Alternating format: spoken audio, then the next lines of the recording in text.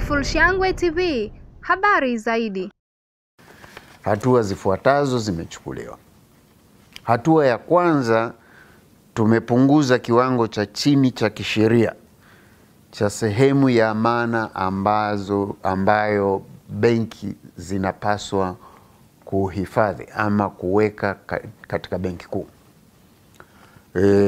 Mpaka kipindi hiki tulikuwa tunadai benki ziweke 7% ya amana hapa Benki Kuu.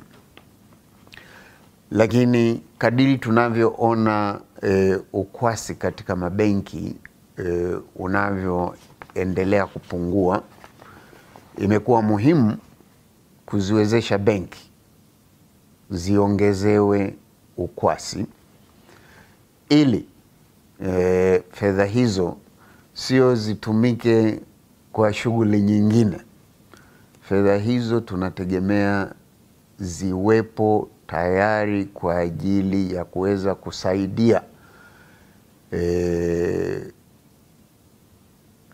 shughuli mbalimbali za uchumi. Kwa wakati huu tunajua kuwa serikali ndio inahitaji kupelekewa pesa nyingi zaidi ili iweze kufanya shughuli mbalimbali.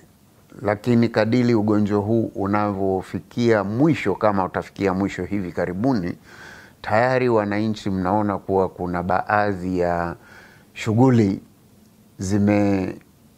lazimika kusimama. Kwa mfano, mashule yamefungwa, hoteli zimefungwa, kuna viwanda mbalimbali vimeathirika kidogo. Wakati shughuli hizi zote zitakapoanza kufunguliwa tena, ina maana zitahitaji msaada, zitahitaji kupata mikopo ili kuweza kuendesha shughuli hizo. Benki zetu zinapaswa ziwe imara na ziwe na uwezo wa kuweza kutoa mikopo hiyo na kutoa mikopo hiyo kwa riba nafuu. Ni kwa sababu hiyo Benki Kuu imechukua uamuzi wa kushusha kiasi cha amana kitakachowekwa Benki Kuu. Pia Benki Kuu imeteremsha kiasi cha riba ambazo inazitoza benki kutoka 7% mpaka 5%.